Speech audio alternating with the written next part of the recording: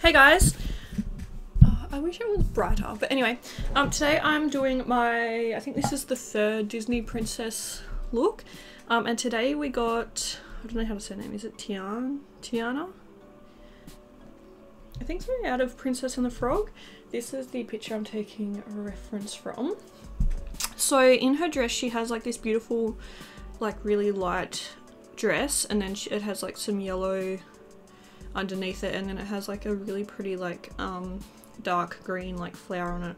And I also want to incorporate her hair color, which is like, it's almost, I can't tell if her hair is black or if it's just like super dark brown, but we'll figure that out towards the end of the look because I'll do some liner, I think. But yeah, let's get started. I think I have an idea. I'm hoping this one goes better than my Belle one, so wish me luck. Okay, so I'm just taking my P. Louise base in Room 01. I just used the Anastasia Dip Brow in medium brown, and then I used the Colourpop No Filter Concealer in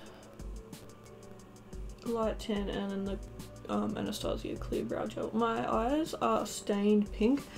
Yesterday I used the Morphe, and I still don't know how to say her name. Is it Sweetie? I'm just gonna call her Sweetie, okay? The 24 Artist Pass palette. And my eyes are stained a little bit because I used pink, but that's fine. That's pretty standard pink anyway, I think, so.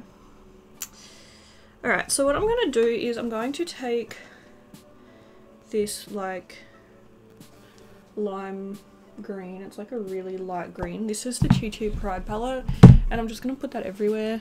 It's like the closest I can find to her dress color, so hopefully it's okay.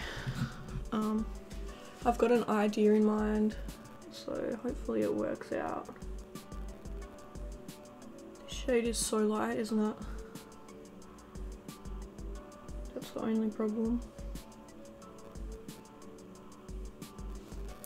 I'm just gonna mix a tiny bit of like the dark green next to it in with the really light green, just to give a bit more pigment to it. Unfortunately, it's just like a really pastel-y colour, so it's hard to get it to show up a lot, so we just need to a little bit of something extra.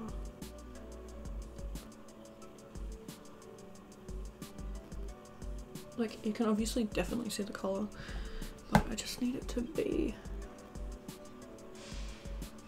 a bit more than what it is. Just because we're going to be adding some other colours as well, and usually when you add like some more pigmented colours it'll look a little bit like washed out, and I really don't want that to happen. So yeah, I'm just taking the tiniest bit of the dark green and just placing that over the top, and then that should help really like add some pigment and some colour. Let's do the other side.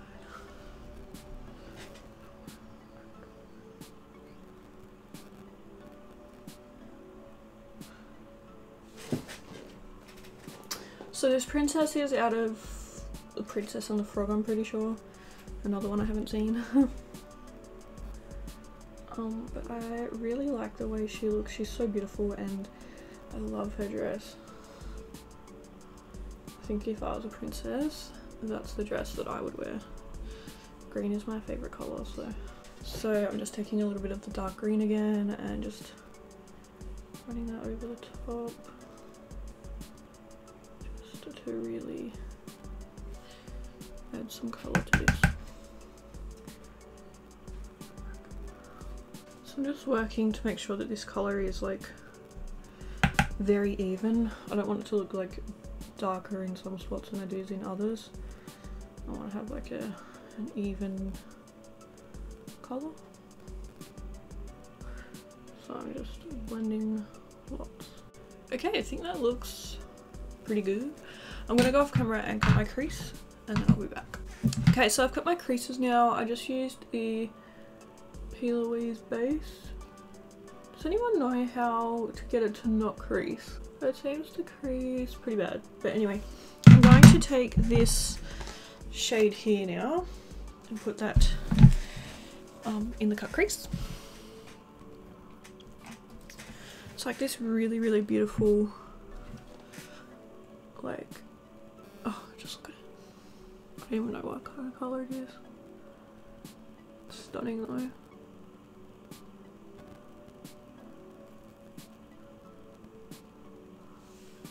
This Chi Chi Pride palette has really come in handy lately.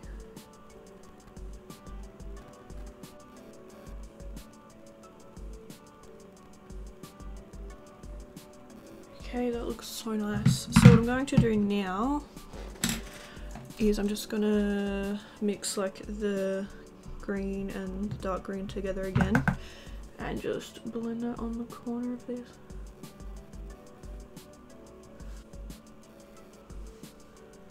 Okay.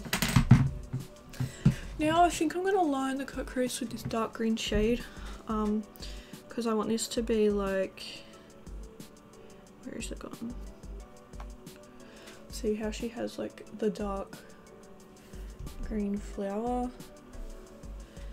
It's a little bit darker than the picture, but there's no, this is the only like shade I can really get away with. So I'm just taking my NYX liner brush. So this one is the Jeffree Star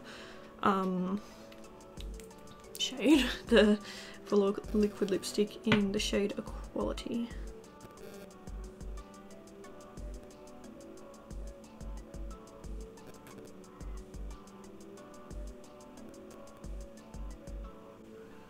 Okay. And then I still can't decide if I should do black liner or if I should do like a really dark brown one. So I have this here, but I just don't know if that's dark enough for her hair. But then I also feel like her hair isn't black. It's like, it's too hard. Yeah, no, it looks, her hair looks more black.